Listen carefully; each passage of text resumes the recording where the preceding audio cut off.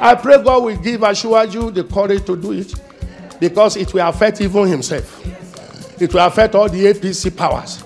It will affect all the MDs of banks. The MDs of banks are the destroyer of this system. The powerful, the high and the mighty. He is stepping on their toes. I pray God give him the grace to do it. The next thing he should do, tell him if you know him, is to restructure this country. Nigeria is a fraud. One particular tribe repressing the whole of us. Did you hear what Central Bank governor wants to do? Just a department, the operation department of Central Bank, to be moved back to Lagos, where you have 99% of the headquarters of bank. The North is agitating. Don't take Abuja back to Lagos. They don't care. If you all become beggars, it's okay for their oligarchic mentality. I talk like no other pastor talk. I talk like no other pastor talk. Because I have seen into governance, I have seen into the church. And I know where the problem is in this country. Are you hearing me? They may not like what I'm saying, but they cannot dispute the truth.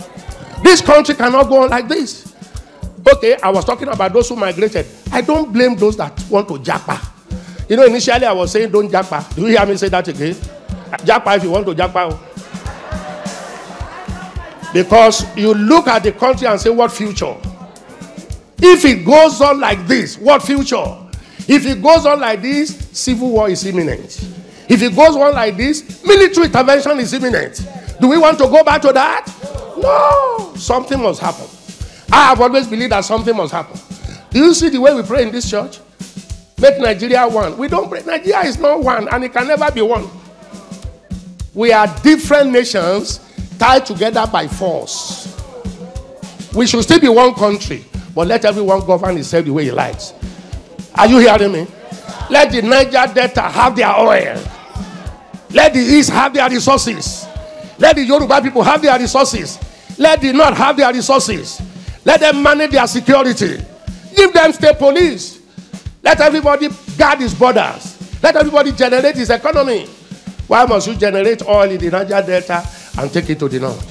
Why must we generate IGR here, or the VATs, and take it to the North? That generate nothing. The 10 key northern states have Sharia. Sharia says no to alcohol. Sharia says no to tobacco. But alcohol and tobacco is what give us VAT here. And you take the money from there to spend where you say you don't want, but you like the money. Fraud.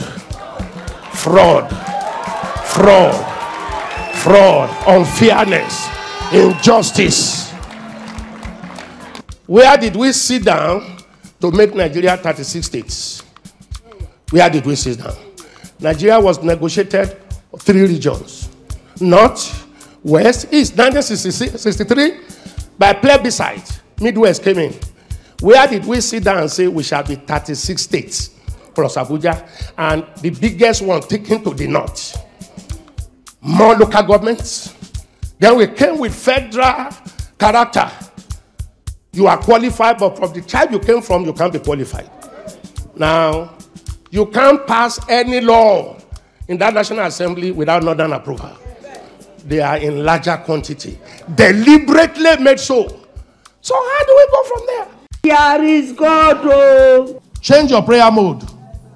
If you are in our church, we don't pray God save Nigeria. We just pray one country. Nigeria is not one nation. That's the first law we told ourselves. One nation. This country is not one nation. This country is many nations tied together by force. We must agree how to be one. We are not saying we are going to divide, but let everyone rule himself at his own pace, and let's meet at the center. Let's be like the United States of America. New York and New Jersey, they are side by side. They have different laws, different policemen, different constitution. That's what it should be. Not somebody who dictates in Abuja, and that is all of us must do.